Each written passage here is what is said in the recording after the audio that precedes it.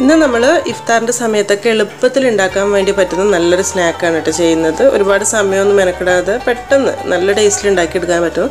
പിന്നെ ബ്രെഡ് വെച്ചിട്ടാണ് ചെയ്യുന്നത്. സാധാരണ നമ്മൾ ബ്രെഡ് കൊണ്ട് ചെയ്യുന്ന ബോളൊക്കെ ചെയ്യില്ല, അത് തന്നെയാണ്. പക്ഷെ ഇതിൻ്റെ മസാലയിൽ കുറച്ചൊരു സിമ്പിൾ മസാല, നല്ല ടേസ്റ്റി ആയിട്ടുള്ളൊരു മസാലയാണ്. അപ്പോൾ ഇതെങ്ങനെയാണ് ചെയ്യുന്നതെന്നുള്ളത് നോക്കാം. അപ്പോൾ ആദ്യം ഇതിലേക്കുള്ള മസാല ഫില്ലിങ് റെഡിയാക്കാനായിട്ട് ഒരു 2 ടേബിൾ സ്പൂൺ വെളിച്ചെണ്ണ ചൂടാക്കി എടുക്കുക.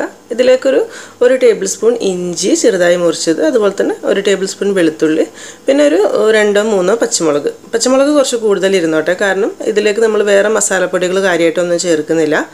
എരിവിനായിട്ട് പച്ചമുളകും കുരുമുളക് പൊടിയും മാത്രമേ ഉള്ളൂ. അപ്പോൾ അത് നോക്കിയിട്ട് എടുക്കുക.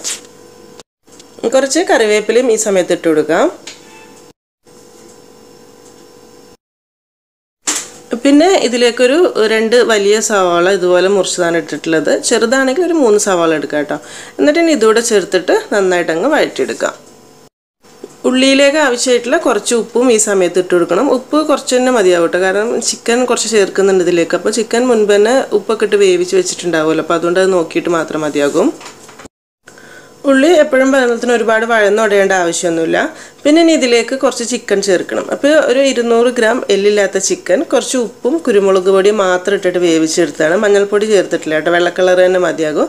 എന്നിട്ട് ഇത് കൈ കൊണ്ടൊന്ന് പിച്ചെടുക്കുക. അല്ലാന്നുണ്ടെങ്കിൽ നമ്മൾ മുൻപത്തെ വീട്ടിലൊക്കെ ചെയ്ത പോലെ ഇഞ്ചി വെളുത്തുള്ളിയൊക്കെ ചതയ്ക്കുന്ന കല്ലുണ്ടല്ലോ, അത് വെച്ചിട്ടൊന്ന് ചതച്ചെടുത്താലും മതി. മിക്സിയിൽ അടിച്ചിട്ട് പൊടിയാക്കേണ്ട ആവശ്യമില്ല കേട്ടോ. അപ്പോൾ അതൊരു സൈഡിലേക്ക് മാറ്റി വെക്കാം. എന്നിട്ട് ഉള്ളി അത്യാവശ്യം വഴന്നു വരുന്ന സമയത്ത് ഇതിലേക്കുള്ള മസാലപ്പൊടികൾ ചേർത്ത് കൊടുക്കുക. അപ്പോൾ ഒരു നുള്ള് മഞ്ഞൾപ്പൊടി ചേർത്ത് കൊടുക്കുന്നുണ്ട്. കൂടുതലൊന്നുമില്ല, മഞ്ഞ കളറ് വരില്ല, എന്നാലും ഒരു ഇത്തിരി മഞ്ഞൾപ്പൊടി അത് മാത്രം മതിയാക്കും. ഇതാ ഈ ഒരു രീതിയിൽ ഒരു 1 അല്ലെങ്കിൽ 1.5 ടീസ്പൂൺ കുരുമുളക് പൊടി ചേർത്ത് കൊടുക്കുക. എരിവ് നോക്കിയിട്ട് കേട്ടോ, പച്ചമുളക് കൂടുതലുണ്ടെങ്കിൽ കുരുമുളക് പൊടി കുറച്ചാൽ മതിയാകും.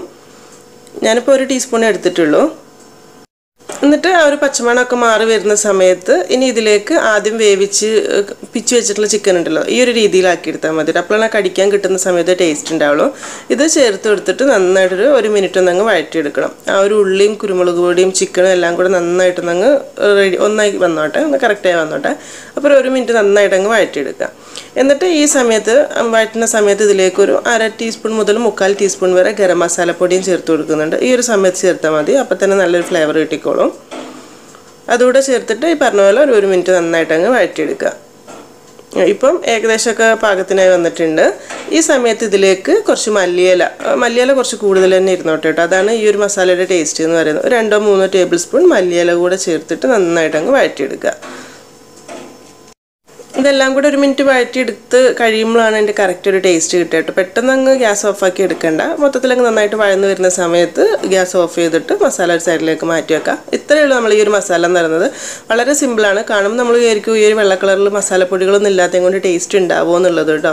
പക്ഷേ ശരിക്കും ഡിഫറെൻറ്റ് ടേസ്റ്റ് തന്നെയാണ്, ഒരു സിമ്പിളായിട്ടുള്ള ടേസ്റ്റ്. എപ്പോഴും നമ്മൾ പറയലുണ്ടല്ലോ, എല്ലാ സ്നാക്സിലും ഒരേ മസാല തന്നെ ആവും, എല്ലാത്തിനും ഒരേ രുചിയല്ല തോന്നുന്നു. കുറേ ആളുകൾ പറഞ്ഞിട്ടുണ്ടായിരുന്നു വെറൈറ്റി ആയിട്ടുള്ള എന്തെങ്കിലും മസാല ഉണ്ടെങ്കിൽ കാണിക്കണം എന്നുള്ളത്. അപ്പം ആ ഒരു മസാല ഒരു വെറൈറ്റി മസാല. അപ്പോൾ ഇതൊരു സൈഡിലേക്ക് മാറ്റി വെക്കാം.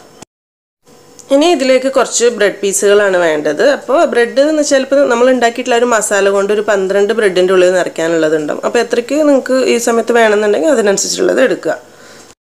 ബ്രെഡിൻ്റെ 4 സൈഡും കത്തി കൊണ്ട് ഒന്ന് മുറിച്ച് കളയണം കേട്ടോ. ഇതാ ഈ ഒരു രീതിയിൽ മതി നമുക്ക്.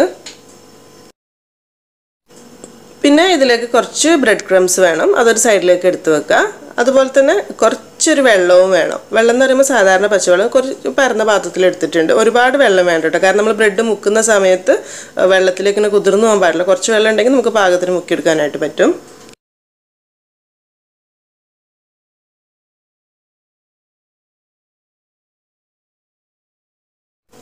എന്നിട്ട് ഇതിൻ്റെ ഉള്ളിലേക്ക് ഒരു 1-2 ടേബിൾ സ്പൂൺ മസാല എടുത്ത് വെക്കുക. ഒരുപാട് വേണ്ട, കാരണം നമുക്ക് റോൾ ചെയ്തെടുക്കുമ്പോൾ മസാല പുറത്ത് പോകാൻ പാടില്ല. അപ്പോൾ പാകത്തിനുള്ള വെച്ചിട്ട് ഒന്നങ്ങ് സ്പൂൺ വെച്ചിട്ട് പ്രസ് ചെയ്ത് കൊടുക്കുക. എന്നിട്ട് ഇത് ഏത് ഷേപ്പിലാണ് വേണ്ടതെന്നുണ്ടെങ്കിൽ റോള് പോലെയോ ബോൾ പോലെയൊക്കെ ആക്കിയെടുക്കുക. ഞാനിപ്പോൾ ആദ്യം ഒരു ബോൾ പോലെ ചെയ്യുന്നത്. നമ്മളിങ്ങനെ ഉരുട്ടിയെടുക്കുന്ന സമയത്ത് ആ ബ്രെഡിൻ്റെ സൈഡിലൊക്കെ കറക്റ്റ് വെള്ളമായിട്ടില്ല എന്നുണ്ടെങ്കിൽ റോൾ ഇങ്ങനെ ആക്കിയെടുക്കാൻ കുറച്ച് ബുദ്ധിമുട്ടായിരിക്കും കേട്ടോ. അപ്പോൾ ഈ ഒരു രീതിയിൽ ഫസ്റ്റ് ബോൾ ആക്കിയെടുത്താൽ മതിയാകും. കയ്യിൽ വെച്ചിട്ട് ഒന്നങ്ങ് ഷേപ്പാക്കിയാൽ മതി. എന്നിട്ട് ഇതിപ്പോൾ ഞാൻ നേരിട്ട് ബ്രെഡ് ക്രംസിലേക്ക് മുക്കിയെടുക്കുക തന്നെയാണ് ചെയ്യുന്നത്. കാരണം നമ്മൾ വെള്ളത്തിൽ മുക്കിയെടുത്തിട്ടില്ല, അപ്പോൾ അതുകൊണ്ട് തന്നെ ചെറിയൊരു വെള്ളമായ ഉണ്ട്. അപ്പം ഇത് പെട്ടെന്ന് തന്നെ ഇത് ഇങ്ങനെ ആക്കി വെച്ചിട്ട് ലാസ്റ്റ് ബ്രെഡ് ക്രംസിൽ മുക്കിയാൽ ബ്രെഡിൻ്റെ പൊടി ഇതിൽ പിടിക്കൂല കേട്ടോ. അപ്പോൾ ഫസ്റ്റ് തന്നെ നമ്മൾ ഇത് റോളാക്കി എടുക്കുക. ഇതിൽ ഇങ്ങനെ മുക്കിയെടുക്കുകയാണെങ്കിൽ ബ്രെഡിൻ്റെ പൊടി കറക്റ്റായി പിടിച്ചിരുന്നോളൂ. അപ്പം ഇതിങ്ങനെ എണ്ണയിലേക്ക് ഇട്ടാൽ പൊട്ടിപ്പോകുന്ന പ്രശ്നമൊന്നും വരില്ല. ഇങ്ങനെ തന്നെ ആക്കിയെടുത്താൽ മതി. ഞാൻ പിന്നെ കുറച്ച് മുട്ടയിൽ കാണിക്കുന്നുണ്ട്. നമുക്ക് മുട്ടയിലോ മൈദയിലോ മുക്കിയിട്ട് വേണമെങ്കിൽ ചെയ്യാവുന്നതേ ഉള്ളൂ. പക്ഷേ ഇങ്ങനെയാണെങ്കിലും കുഴപ്പമില്ല. ഇനി വേണമെന്നുണ്ടെങ്കിൽ നമ്മളിത് ആദ്യം ചെയ്ത പോലെ തന്നെ ഒരു ബോളാക്കി എടുത്തിട്ടുണ്ട്. അതിനുശേഷം ഒരു മുട്ട നന്നായിട്ടൊന്ന് പൊട്ടിച്ച് ഇതാക്കി എടുത്തിട്ടുണ്ട്. അതിലൊന്ന് മുക്കിയതിന് ശേഷം ബ്രെഡ് ക്രംസിൽ കോട്ട് ചെയ്തെടുക്കുകയാണെങ്കിലും ടേസ്റ്റ് തന്നെയാണ് കേട്ടോ, കുഴപ്പമൊന്നുമില്ല. ആ ഒരു മുട്ടയുടെ ടേസ്റ്റും കൂടി കൂടിയിട്ട് വേറെ ടേസ്റ്റ് കിട്ടും, അത്രയേ ഉള്ളൂ. മറ്റേതുപോലെ മതിയെന്നുണ്ടെങ്കിൽ അതായാലും മതിയാകും. നന്നായിട്ട് കവർ ചെയ്തെടുക്കുക.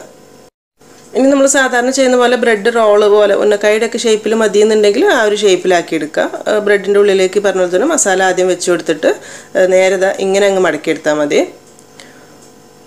മസാല ഒന്നും പുറത്തു പോകാത്ത രീതിയിൽ വിരൽ വെച്ചിട്ട് ഒന്നങ്ങ് പ്രസ് ചെയ്ത് കൊടുക്കണം കേട്ടോ. എന്നിട്ടങ്ങ് റോൾ ചെയ്തെടുത്താൽ മതിയാകും.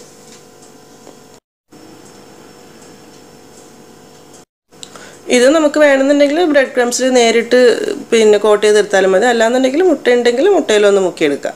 എന്നിട്ട് ഇത് ബ്രെഡ് ക്രംസിൽ കോട്ട് ചെയ്തെടുക്കുക. ആദ്യം ചെയ്ത പോലെ തന്നെ ഒരു കൈ കൊണ്ട് നമ്മൾ മുട്ടയിൽ മുക്കിയ കൈ കൊണ്ട് തന്നെ ബ്രെഡിൻ്റെ പൊടിയിൽ ഇടണ്ട കേട്ടോ. അപ്പോൾ അങ്ങനെ ആകുമ്പോൾ ഒരുപാട് ബ്രെഡിൻ്റെ പൊടിയൊക്കെ ആവശ്യം വരുമെന്ന് അറിഞ്ഞിട്ട് അപ്പോൾ അതൊന്ന് ശ്രദ്ധിച്ചെടുക്കുക. അപ്പോൾ ആദ്യത്തെ രീതി എന്ന് പറയുന്നത് ഇങ്ങനെയാണ്. ഇനി നമുക്ക് ബ്രെഡ് തന്നെ സമൂസയുടെ രീതിയിലൊക്കെ വേണമെന്നുണ്ടെങ്കിൽ ഇതുപോലത്തെ ഒരു ബ്രെഡിൻ്റെ പീസ് എടുക്കുക. അപ്പോൾ ഇതിൽ പിന്നെ വെള്ളത്തിൽ മുക്കേണ്ട ആവശ്യമൊന്നും വരുന്നില്ല കേട്ടോ. എന്നിട്ട് ഇത് നമ്മൾ ചപ്പാത്തിയൊക്കെ പരത്തുന്ന പോലെ ഒന്നങ്ങ് പരത്തിയെടുക്കുക ബ്രെഡിൻ്റെ പീസ്. അപ്പോൾ ഇങ്ങനെ ആവുന്ന സമയത്ത് കുറച്ചുകൂടി എളുപ്പമായിരിക്കും ഉണ്ടാക്കിയെടുക്കാനൊക്കെ ആയിട്ട്. വെള്ളത്തിൽ മുക്കി ഇങ്ങനെ റോൾ ചെയ്ത് കഷ്ടപ്പെടേണ്ട ആവശ്യമില്ല. ഇത് പരിപാടി പെട്ടെന്ന് കഴിയും. ഈ ഒരു രീതിയിൽ ഇങ്ങനെ മടക്കിയെടുക്കാൻ വേണ്ടിയിട്ടാണ് ഇങ്ങനെ ചെയ്യുന്നത്. ആവശ്യത്തിനുള്ള മസാല വെച്ച് കൊടുത്തിട്ടുണ്ട്. എന്നിട്ട് ഇതിൻ്റെ സൈഡ് ഒന്ന് ഒട്ടിക്കിട്ടാനായിട്ട് കുറച്ച് നമ്മൾ നേരത്തെ അടിച്ച് വെച്ച മുട്ട ഉണ്ടല്ലോ, അതുണ്ടെങ്കിൽ ഒരു ഇത്തിരി മുട്ടയാക്കി കൊടുക്കുക. പക്ഷേ കുറേയൊക്കെ ആക്കുന്ന സമയത്ത് ഇങ്ങനെ മുട്ട കുറേ ചിലവാകാൻ തോന്നുകയാണെങ്കിൽ ഒരു ഇത്തിരി മൈദ വെള്ളത്തിൽ പേസ്റ്റ് ആക്കിയിട്ട് ഒന്ന് സൈഡിലോട്ട് ഒട്ടിച്ചു കൊടുത്താലും മതി. ഒന്നിങ്ങ് പ്രസ്സായിരിക്കണം, അതിന് വേണ്ടിയിട്ട് മാത്രമാണ്. വിരൽ വെച്ചിട്ട് ഒന്നങ്ങ് ആക്കി കൊടുക്കുക. എന്നിട്ട് ഇങ്ങോട്ട് നേരെ തിരിച്ചിങ്ങോട്ടങ്ങ് പ്രസ് ചെയ്താൽ മതി.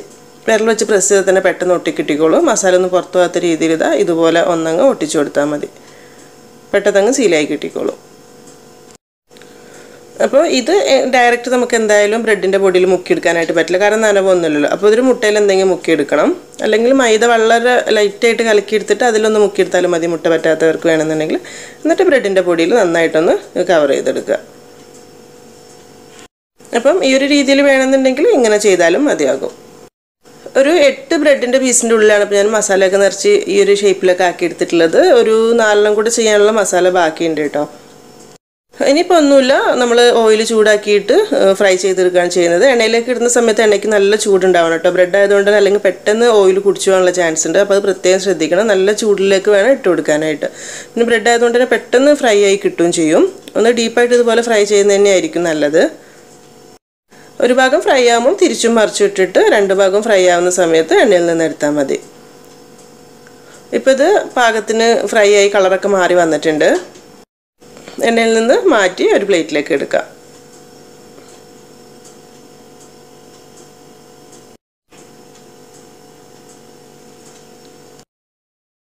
അപ്പോൾ ഇനി ബാക്കിയുള്ളതും ഇതുപോലെ തന്നെ ഫ്രൈ ചെയ്തെടുത്താൽ മതി.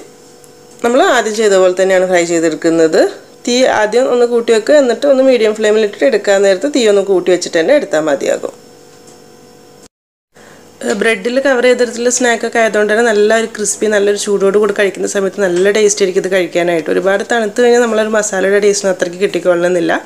അപ്പോൾ സത്യം പറഞ്ഞാൽ വളരെ സിമ്പിളാണ് ഇത് ഉണ്ടാക്കിയെടുക്കാനായിട്ട്, പെട്ടെന്ന് പരിപാടി കഴിയുകയും ചെയ്യും. അപ്പം ഈ ഒരു രീതിയിലുള്ള ഈ ഒരു മസാല വെച്ചിട്ടുള്ള ഫില്ലിങ് നിങ്ങൾ ഇതുവരെ ചെയ്ത് നോക്കിയിട്ടില്ല എന്നുണ്ടെങ്കിൽ ചെയ്ത് നോക്കുന്ന സമയത്ത് ഫീഡ്ബാക്കൊക്കെ അറിയിക്കണേ. അതുപോലെ ഈ ഒരു വീഡിയോ ഇഷ്ടമായിട്ടുണ്ട് എന്നുണ്ടെങ്കിൽ എന്തായാലും ലൈക്ക് ചെയ്യാനും ഷെയർ ചെയ്യാനും കൂടെ മറക്കരുത് കേട്ടോ. താങ്ക്